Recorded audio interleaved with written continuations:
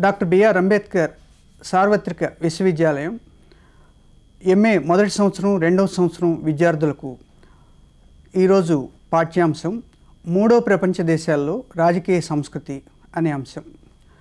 ఈ మూడో ప్రపంచ దేశాల్లో రాజకీయ సంస్కృతి అనే పాఠాన్ని మనం వివిధ భాగాలుగా అధ్యయనం చేస్తాం. మొదటగా రాజకీయ సంస్కృతి అంటే ఏమిటి, రాజకీయ సంస్కృతి యొక్క నిర్వచనం ఏమిటి, రాజకీయ సంస్కృతిలోని లక్షణాలు ఏమిటి అనేది అధ్యయనం చేసి ఆ తరువాత రాజకీయ సంస్కృతిలోని రకాలను చర్చిస్తాం. ఇది మొదటి భాగంగా చెప్తాం. ఇక రెండవ భాగంలో ఈ రాజకీయ సంస్కృతి మూడో ప్రపంచ దేశాల్లో ఎలా ఉంది అని విశ్లేషించాలి. దాంట్లో భాగంగా మొదటగా మూడో ప్రపంచ దేశాల రాజకీయ వ్యవస్థల యొక్క స్వభావాన్ని పరిశీలించాలి. ఆ తరువాత మూడో ప్రపంచ దేశాల్లో వేగంగా మారుతున్న రాజకీయ సంస్కృతి యొక్క లక్షణాలు అధ్యయనం చేయాలి. చివరగా మూడో ప్రపంచ దేశాల్లో సంస్కృతిలో ఉండే లోపాలు, తద్వారా ఏర్పడే సమస్యలు, వాటన్నింటినీ చర్చించాలి. సరే, ఇప్పుడు మొదటగా రాజకీయ సంస్కృతి అంటే ఏమిటి, అసలు మొదట సంస్కృతి అంటే ఏమిటి అనేది అర్థం చేసుకోవాలి. సంస్కృతి అంటే ఏదైనా ఒక సమాజంలో మానవుల యొక్క విలువలు, ఆచారాలు, వ్యవహారాలు, సాంప్రదాయాలు, జీవన శైలులు, జీవన విధానాలు, వీటన్నింటినీ కలిపి సంస్కృతిగా వ్యవహరిస్తాం. సంస్కృతి అంటే దీంట్లో రెండు అంశాలు ఉంటాయి. ఒకటి భౌతిక సంస్కృతి, రెండోది భావ సంస్కృతి.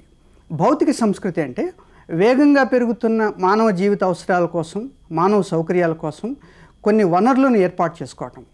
వస్తు సామగ్రిని, యంత్రాలను, కంప్యూటర్లను, కార్లను, వాహనాలను, వీటన్నింటినీ కలిపి మనం భౌతిక సంస్కృతిగా చెప్తాం. అదేవిధంగా దీనికి ప్యారలల్గా, దీనితో పాటు సమానంగా మనకు భావ సంస్కృతి అనేది కూడా వస్తుంది. భావ సంస్కృతి అంటే వ్యక్తి జీవితంలో భౌతిక వస్తువులతో పాటుగా భావనల్లో కొన్ని విలువలను, కొన్ని సంప్రదాయాలను, కొన్ని అలవాట్లను, కొన్ని జీవన పద్ధతులను ఏర్పాటు చేసుకుంటాడు.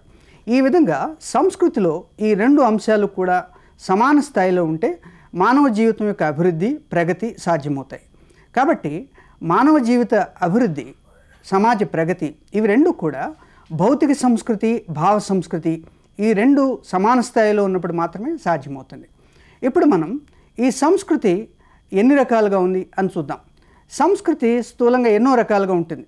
రాజకీయ సంస్కృతి, ఆర్థిక సంస్కృతి, సాంఘిక సంస్కృతి, అదేవిధంగా మతపరమైన సంస్కృతి, పని సంస్కృతి, ఇట్లా ఎన్నో రకాలుగా ఉంటుంది. వీటన్నింటినీ పక్కన పెడితే మనం రాజకీయ సంస్కృతి అంటే ఏమిటి అనేది చర్చించాలి. రాజకీయ సంస్కృతి అంటే ఒక రాజకీయ వ్యవస్థపై ఒక వ్యక్తి ఏర్పరచుకున్న ఆలోచనలు, విశ్వాసాలు, విలువలు, అలవాట్లు, వీటన్నింటినీ కలిపి రాజకీయ సంస్కృతిగా వ్యవహరిస్తాం. ఈ రాజకీయ సంస్కృతి అనేది ఒకే ఒక్క రోజులో వచ్చేది కాదు. ఇది హఠాత్తుగా ఒక రోజులో వచ్చేది కాదు. అది మెల్లిమెల్లిగా ఒక పరిణామ క్రమంలో మెల్లిగా వస్తూ ఉంటుంది. రాజకీయ సంస్కృతి అనేది ఒక వ్యక్తి యొక్క బాల్యం నుంచే ప్రారంభమవుతుంది. బాల్యంలో కుటుంబము, పాఠశాల, అలాగే కులము, మతము, అదేవిధంగా సమాజంలో ఉండే సమవయస్కుల బృందాలు, వృత్తి సంఘాలు, ఇవన్నీ కలిపి వ్యక్తికి రాజకీయ సంస్కృతిని నేర్పుతాయి. ఈ ప్రక్రియనంతటినీ కలిపి వ్యక్తి రాజకీయ సంస్కృతిని నేర్చుకునే ప్రక్రియ ఏదైతే ఉంటుందో దాన్నే రాజకీయ సామాజికీకరణ అని చెప్తాం. దాన్నే పొలిటికల్ సోషలైజేషన్ అని చెప్తాం. ఈ పొలిటికల్ సోషలైజేషన్ అనేది ప్రతి వ్యక్తికి కూడా పాఠశాల నుంచి, కుటుంబం నుంచి ప్రారంభమవుతుంది. కుటుంబంలో తల్లిదండ్రులు దేశం పట్ల భక్తిగా ఉండటాన్ని నేర్పుతారు. జాతీయోద్యమం పట్ల ఎంతో గర్వాన్ని నేర్పుతారు. జాతీయ నాయకుల పట్ల గౌరవాన్ని తెలుపుతారు. దేశం పట్ల ప్రేమను తెలుపుతారు. ఇది రాజకీయ సంస్కృతిలో మొదటి మెట్టుగా మనం చెప్తాం. ఆ తర్వాత యవ్వన దశకు వచ్చేటప్పటికి వ్యక్తి తన హక్కుల గురించి తెలుసుకుంటాడు.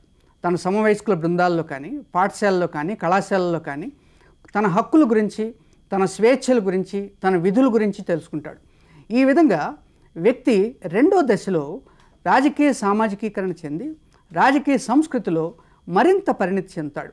ఇక మూడవదిగా వ్యక్తి తన జీవితంలో ఇంకా ఉన్నతమైన స్థాయిలో వృత్తి సంఘాల ద్వారా కానీ, రాజకీయ పార్టీల ద్వారా కానీ, ప్రభావ వర్గాల ద్వారా కానీ, ప్రచార ప్రసార సాధనాల ద్వారా కానీ వ్యక్తి తనకు రాజకీయ వ్యవస్థ నుంచి ఏ ప్రయోజనాలు అందుతాయి, ఆ ప్రయోజనాలను తాను ఎలా సద్వినియోగం చేసుకోవాలి అనే అంశాలు తెలుసుకుంటాడు. ఒకవేళ తనకు ప్రయోజనాలు చేకూరలేకపోతే ఆ రాజకీయ వ్యవస్థను డిమాండ్ చేయటం నేర్చుకుంటాడు.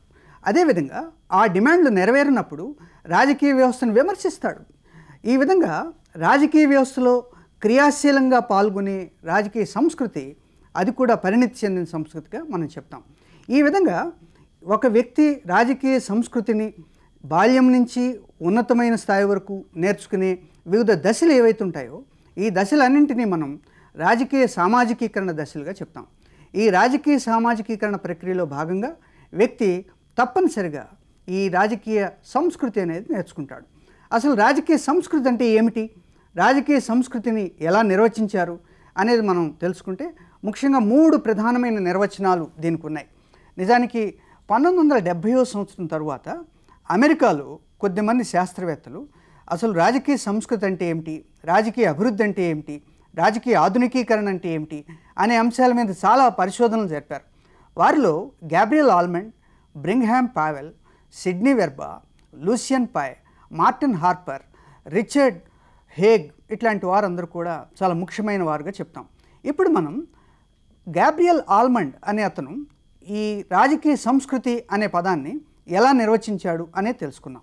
ఆల్మండ్ నిర్వచనంలో రాజకీయ సంస్కృతి అంటే ఒక రాజకీయ వ్యవస్థకు సంబంధించిన సభ్యులు ఆ వ్యవస్థలోని రాజకీయ విషయాలపై ఏర్పరచుకున్న వ్యక్తిగత భావాలు, ధ్యేయాలు, విలువల సముదాయమే రాజకీయ సంస్కృతి.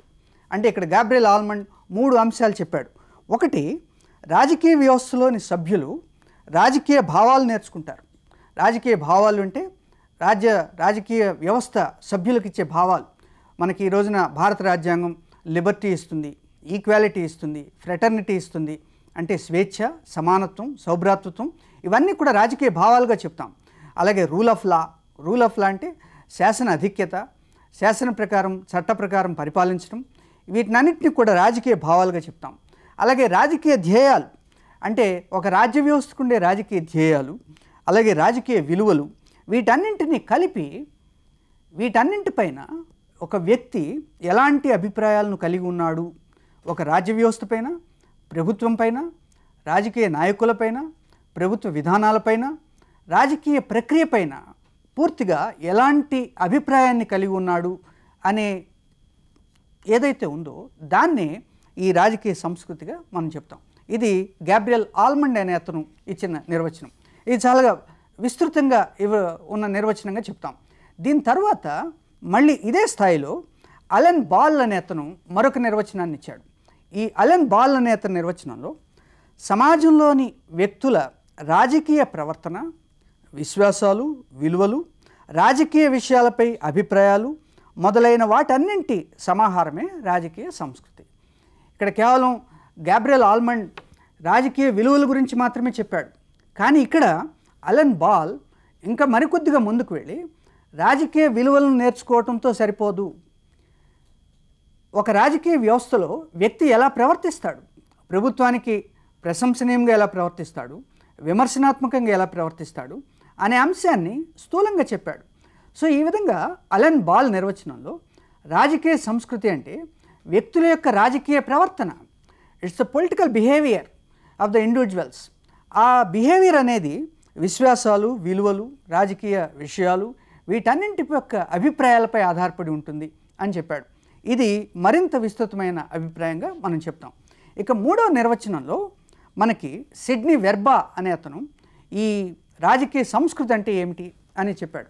ఈ సిడ్నీ వెర్బా అభిప్రాయం ఏంటంటే సమాజం అనేది ఎన్నో ఉపసంస్కృతుల యొక్క నిలయం. సమాజంలో అనేక భాషలు, అనేక మతాలు, అనేక కులాలు, అనేక ప్రాంతాలు ఇవన్నీ ఉంటాయి. ఇవే కాకుండా మానవ జీవితంలో ఎన్నో కోణాలు ఉంటాయి. ఆర్థిక కోణము, సామాజిక కోణము, సాంస్కృతిక కోణము, మానసిక కోణము, మతపరమైన కోణము, వీటన్నింటిలోనూ ఈ సాధారణ సమాజ సంస్కృతిలోన ప్రభావితమయ్యే ఉపసంస్కృతి ఏదైతే ఉంటుందో దాన్నే రాజకీయ సంస్కృతి అంటాడు. ఈ విధంగా ఆయన చెప్పేవి రాజకీయ సంస్కృతి అనేది ఒక ఉపసంస్కృతి, ఆర్థిక సంస్కృతి అనేది మరొక ఉపసంస్కృతి, అలాగే సాంస్కృతిక సంస్కృతి, మతపరమైన సంస్కృతి, పని సంస్కృతి ఇవన్నీ కూడా సమాజం యొక్క విస్తృతమైన సంస్కృతుల్లో ఇవన్నీ కూడా అంతర్భాగాలు. కాబట్టి ఆయన ఏం చెప్తాడంటే విశాల విస్తృత సమాజ సంస్కృతిలో భాగంగా రాజకీయ సంస్కృతి అనేది ఒక ఉపసంస్కృతిగా ఉంటుంది అని చెప్పాడు. సో ఈ 3 నిర్వచనాలు ఆధారంగా చేసుకుని మనం రాజకీయ సంస్కృతికి ఉండే లక్షణాలు ఏమిటి అనేది తెలుసుకున్నాం. రాజకీయ సంస్కృతికి కొన్ని లక్షణాలు ఉంటాయి. ఒకటి ఏమిటంటే రాజకీయ సంస్కృతి అంటే మొదటి లక్షణం రాజకీయ విషయాలపై ప్రజల యొక్క అవగాహన. రాజకీయ విషయాలను ప్రజలు ఎలా అర్థం చేసుకుంటున్నారు, దానికి ఎలా రెస్పాండ్ అవుతున్నారు, అదేవిధంగా ప్రభుత్వాన్ని విమర్శిస్తున్నారా, ప్రభుత్వానికి మద్దతు తెలుపుతున్నారా, ఈ విధంగా రాజకీయ విషయాలపైన ప్రజల యొక్క అవగాహన ఎలా ఉంది అని తెలుసుకోవటం అనేది రాజకీయ సంస్కృతి యొక్క మొదటి లక్షణంగా మనం చెప్తాం. ఇక రెండోది రాజకీయ విలువలు, రాజకీయ విశ్వాసాలు అనేవి. ఇవన్నీ కూడా విలువలు, విశ్వాసాలు అనే వ్యక్తి తనంతట తానుగా నేర్చుకోవచ్చు, లేదా కుటుంబం రీత్యా నేర్చుకోవచ్చు, కొన్నిసార్లు వారసత్వంగా కూడా రావచ్చు. కుటుంబం ద్వారా దేశభక్తి అనేది వస్తుంది. కుటుంబం ద్వారా జాతీయ చిహ్నాలైన జాతీయ జెండాను గౌరవించడం, జాతీయ గీతాన్ని గౌరవించడం, అదేవిధంగా జాతీయ నాయకులను గౌరవించడం, జాతీయోద్యమాన్ని ఒక గర్వంగా చెప్పుకోవటం, ఇవన్నీ కూడా మనకి రాజకీయ విలువలు, విశ్వాసాలుగా చెప్తాం. కాబట్టి ఈ రాజకీయ విలువలు, విశ్వాసాలు ఇవి వ్యక్తి తనంతట తానుగానే తెలుసుకోవచ్చు, లేక కుటుంబం యొక్క వారసత్వంగా కూడా పొందవచ్చు. సో ఏదైతే సంస్కృతి రాజకీయ విలువలను, రాజకీయ విశ్వాసాలను ప్రజలకు అందిస్తుందో దాన్ని రాజకీయ సంస్కృతి యొక్క మరొక లక్షణంగా మనం చెప్తాం. ఇక మూడోది ప్రజల యొక్క భాగస్వామ్యం. రాజకీయ సంస్కృతి అంటే ప్రజలు తప్పనిసరిగా భాగస్వామ్యం కలిగి ఉండాలి. రాజకీయ వ్యవస్థలో ప్రజల భాగస్వామ్యం లేకుండా కేవలం రాజులు కానీ లేకపోతే కొద్దిమంది చదువుకున్న వ్యక్తులు కానీ పరిపాలిస్తే అది కేవలం సంకుచిత సంస్కృతి అవుతుంది. ప్రజలు విస్తృతంగా రాజకీయ సంస్కృతిలో భాగస్వామ్యం పొందనప్పుడు ఆ సంస్కృతి నిజమైన సంస్కృతి కానేరదు. కాబట్టి నిజమైన రాజకీయ సంస్కృతి అంటే ప్రజల భాగస్వామ్యం అనేది తప్పనిసరిగా ఉండాలి. ప్రజల భాగస్వామ్యం ఎక్కడైతే ఉండదో అది ఒక సంకుచితమైన రాజకీయ సంస్కృతిగా మాత్రమే మనం చెప్పుకుంటాం. కాబట్టి ప్రజల భాగస్వామ్యం, రాజకీయ వ్యవస్థలో ప్రజల భాగస్వామ్యం ఎలా ఉంటుంది అంటే ప్రజలు ఎన్నికల్లో పోటీ చేస్తారు, ప్రజలు ఎన్నికల్లో ఓటు వేస్తారు, ప్రజలు ప్రభుత్వాన్ని డిమాండ్ చేస్తారు. మీ ఇటీవల కాలంలో మనకి డిమాండ్లు కనిపిస్తూ ఉంటాయి. స్కాలర్షిప్ల కోసం డిమాండ్లు చేయటం, ఇళ్ల స్థలాల కోసం డిమాండ్ చేయటం, భూ పోరాటాలు జరపటం, ఇవన్నీ కూడా రాజకీయ వ్యవస్థను ప్రజలు డిమాండ్లు చేయటంగా చెప్తాం. ఈ డిమాండ్లు చేయటం అనేది కూడా ప్రజల యొక్క రాజకీయ భాగస్వామ్యానికి ప్రతీకగా మనం చెప్తాం. అదేవిధంగా కొన్ని సందర్భాల్లో సంస్థ లేకపోతే రాజకీయ వ్యవస్థ వ్యక్తులు చేసిన డిమాండ్లన్నీ నెరవేర్చలేకపోవచ్చు. మనం అప్లై చేసిన వారందరికీ స్కాలర్షిప్ ఇవ్వలేకపోవచ్చు, గృహవసతికి అప్లికేషన్ పెట్టిన వారందరికీ గృహవసతి కల్పించలేకపోవచ్చు. అలా ఎవరైతే వ్యవస్థ నుంచి తన ప్రయోజనాలను పొందలేకపోతారో వారు వ్యవస్థను విమర్శించడం, లేదా వ్యవస్థకు వ్యతిరేకంగా కొన్ని సమ్మెలు చేయటం, హర్తాళ్ళు చేయటం, బందులు చేయటం, ఉద్యమాలు నిర్వహించడం, ఇది కూడా రాజకీయ భాగస్వామ్యం కిందే వస్తుంది అని చెప్తాం. కాబట్టి ఎక్కడైతే ప్రజలు రాజకీయ వ్యవస్థలో క్రియాశీలంగా పాల్గొంటారో, రాజకీయ వ్యవస్థలో పాల్గొంటారో దాన్ని ప్రజల భాగస్వామ్యంగా చెప్తాం. ఇది మూడో లక్షణంగా చెప్తాం. ఇక నాలుగోది ఏంటంటే రాజకీయ సంస్కృతి అనేది ఇతర అంశాలకి సంబంధం లేకుండా దానంతట అది ఏర్పడేది కాదు. రాజకీయ సంస్కృతి అనే దాని మీద ఒక సమాజం యొక్క చారిత్రక అంశాలు, సామాజిక అంశాలు, ఆర్థిక అంశాలు, భౌగోళికపరమైన అంశాలు ఇవన్నీ కూడా ఎంతో ప్రభావం చూపుతాయి. కాబట్టి రాజకీయ సంస్కృతి అనేది ఇండిపెండెంట్గా తనను తాను ఎమర్జీ కాలేదు, ఇండిపెండెంట్గా తనకి తాను అవతరించలేదు. అలా కాకుండా ఇతర అంశాల యొక్క ప్రభావంతో అవతరిస్తుంది. మనకి గుప్తుల కాలం ఉంది, ఆ తర్వాత మధ్యయుగం కాలం ఉంది, ఆ తర్వాత మొఘలాయుల పరిపాలన ఉంది, తర్వాత బ్రిటిష్ వారి పరిపాలన ఉంది. ఈ పరిపాలన అన్నింటి క్రమంలో మనకి భారత స్వాతంత్రం అనేది సిద్ధించడం, ఆ తర్వాత స్వాతంత్రానంతరం మనం ఒక రాజకీయ వ్యవస్థను నిర్మించుకోవటం ఇవన్నీ జరిగాయి. కాబట్టి మన రాజకీయ వ్యవస్థను అధ్యయనం చేయడానికి మనకు చారిత్రక అవగాహన అవసరం. అందువలన రాజకీయ సంస్కృతి అనేది ఇండిపెండెంట్గా స్వతంత్రంగా ఏర్పడేది కాదు. అది ఎన్నో చారిత్రక అంశాలు, ఎన్నో భౌగోళిక అంశాలు, ఎన్నో ఆర్థిక సాంఘిక అంశాలు, వీటన్నింటి ప్రభావం వల్ల, వీటన్నింటి ఫలితంగా ఏర్పడుతుంది అని చెప్తాం. ఇక చివరిగా రాజకీయ సంస్కృతి అనేది ఒక్క రోజులో వచ్చేది కాదు, అది యాక్సిడెంటల్గా ఒకే ఒక రోజులో వచ్చేది కాదు. అది ఒక పరిణామ క్రమంలో మెల్లిమెల్లిగా అభివృద్ధి చెందుతూ వస్తుంది. రాజకీయ సంస్కృతి అనేది అది కేవలం ఒక దశాబ్దంలో కానీ ఒక శతాబ్దంలో కానీ వచ్చేది కాదు. ఈరోజు పాశ్చాత్య దేశాలు పరిణితి చెందిన రాజకీయ సంస్కృతిని ఏర్పాటు చేసుకున్నాయి అంటే దానికి దాదాపు 4-5 శతాబ్దాల కాలం పట్టింది. అదేవిధంగా భారత రాజకీయ వ్యవస్థ స్వాతంత్రం పొందిన తర్వాత ఇప్పుడిప్పుడే మెల్లిమెల్లిగా ప్రజల భాగస్వామ్యాన్ని పొందుతోంది. కాబట్టి స్వాతంత్రం పొందిన దేశాలు ఏవైతే ఉన్నాయో అవి రాజకీయ సంస్కృతిని వెంటనే ఆధునికీకరించుకోలేవు, అవి వెంటనే రాజకీయ అభివృద్ధిని సాధించలేవు. ఈ రాజకీయ సంస్కృతి పరిణితి చెందటానికి కొన్ని సంవత్సరాల కాలం పడుతుంది. ఆ కాలం అనేది కొన్ని సందర్భాల్లో సంవత్సరాలు కావచ్చు, కొన్నిసార్లు దశాబ్దాలు కావచ్చు, కొన్నిసార్లు శతాబ్దాలు కావచ్చు. ఈ విధంగా రాజకీయ సంస్కృతి అనేది మెల్లిమెల్లిగా పరిణామక్రమంలో అవతరిస్తుందే కానీ ఏదో ఒక్కసారిగా అవతరించేది కాదు అని మనం చెప్తాం. సో ఈ విధంగా మనకి రాజకీయ సంస్కృతి అనేది ఉంది. ఇప్పుడు మనం అసలు ప్రపంచంలో ఉన్న దేశాలన్నింటిలోనూ కూడా రాజకీయ సంస్కృతి అనేది ఎన్ని రకాలుగా ఉంది అనేది మనం చెప్పుకున్నాం. మనకి గ్యాబ్రియల్ ఆల్మండ్ గురించి ఇందాక చెప్పాను.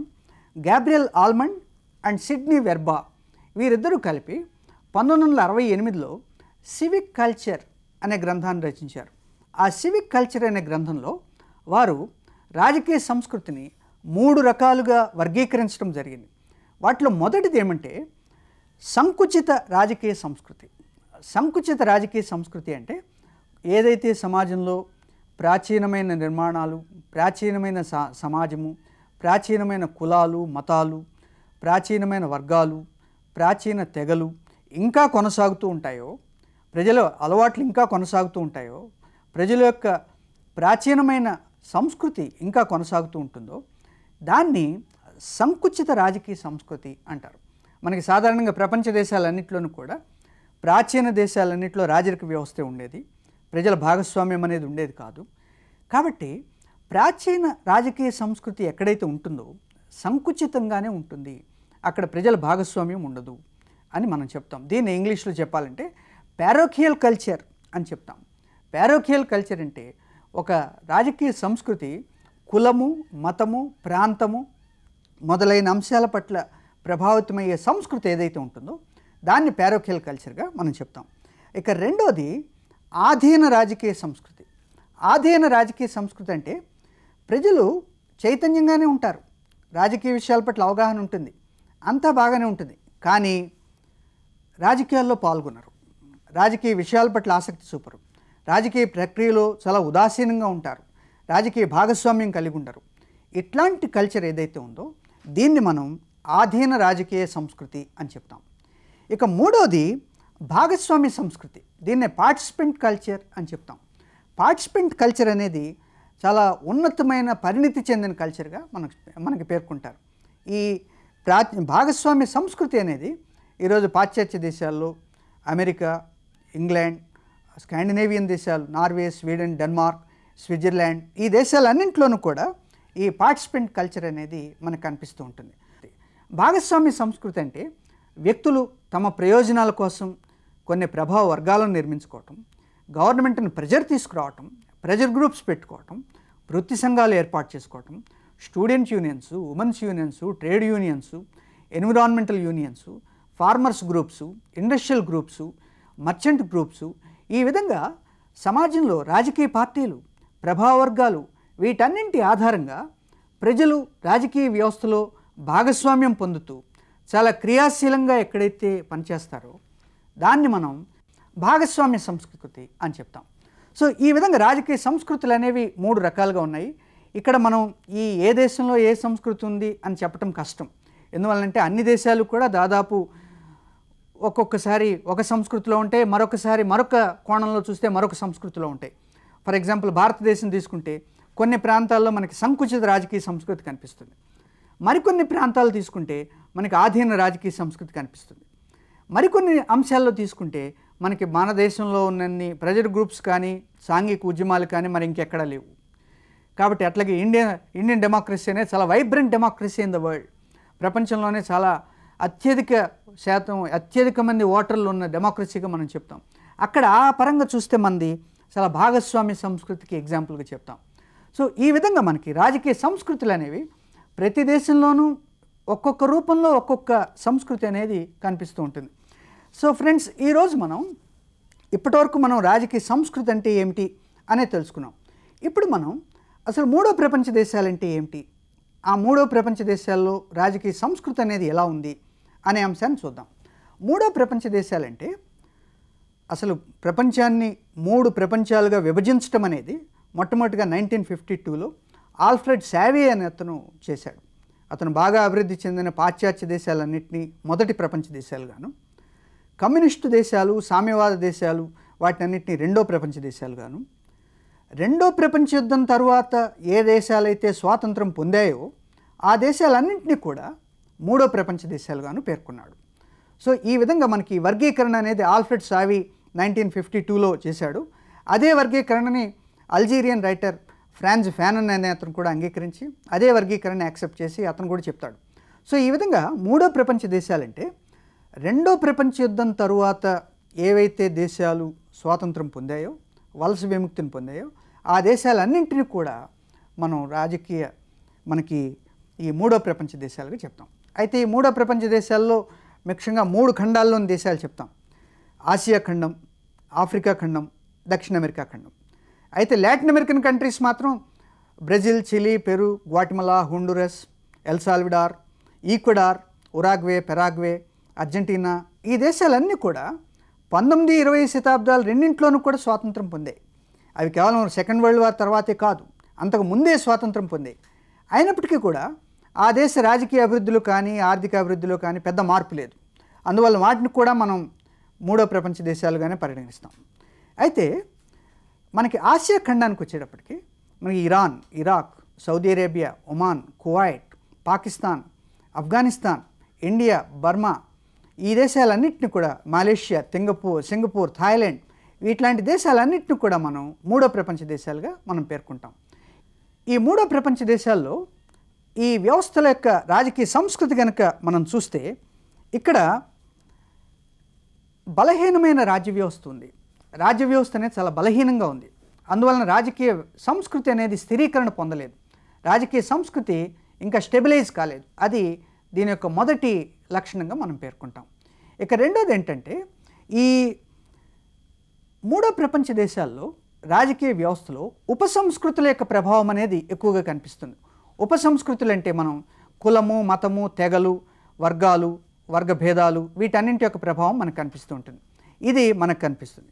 ఇక మూడోది, ఈ మూడో ప్రపంచ దేశాలన్నింటిలోనూ కూడా పౌర పరిపాలనా వ్యవస్థలు కుప్పగూలిపోయి సైనిక తిరుగుబాట్లు ఎక్కువగా జరిగాయి. దాంతో ఇంకా ప్రజలు ఆధీన సంస్కృతి, సంకుచిత సంస్కృతిలోనే ఉన్నారే కానీ ఇంకా భాగస్వామి సంస్కృతికి రాలేదు అనేది మనకు కనిపిస్తూ ఉంటుంది. ఇక నాలుగోది ఏంటంటే మనకి రజనీ కొఠారి అని చెప్పి భారతదేశానికి చెందిన గొప్ప ప్రఖ్యాత రాజనీతి శాస్త్రవేత్త, ఆయన state and national building A third world perspective అనే గ్రంథంలో ఏం చెప్తాడంటే రాజకీయ పరిస్థితి, రాజకీయ సంస్కృతి బాగుపడాలంటే ఆర్థిక అంశాలు కూడా కీలకమైనవి.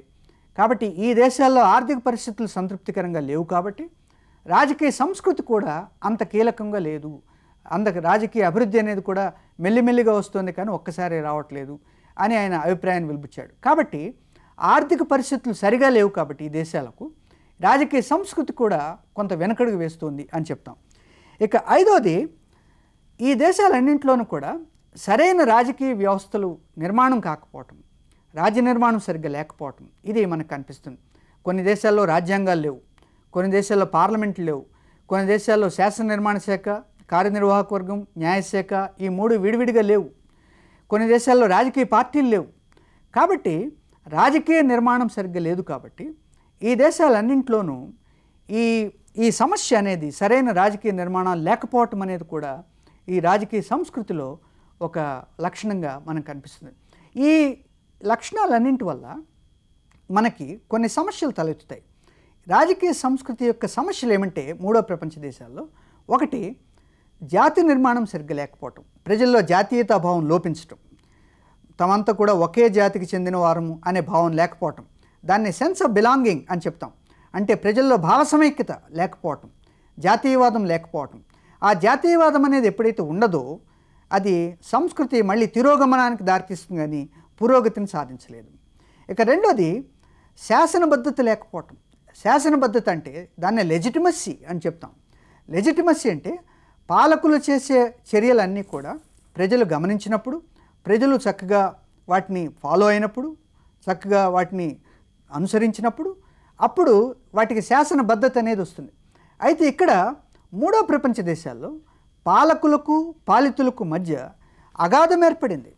పాలకులు పాశ్చాత్య విద్యను అభ్యసించిన వారు, పాలితులు ప్రజలు నిరక్షరాస్యులు.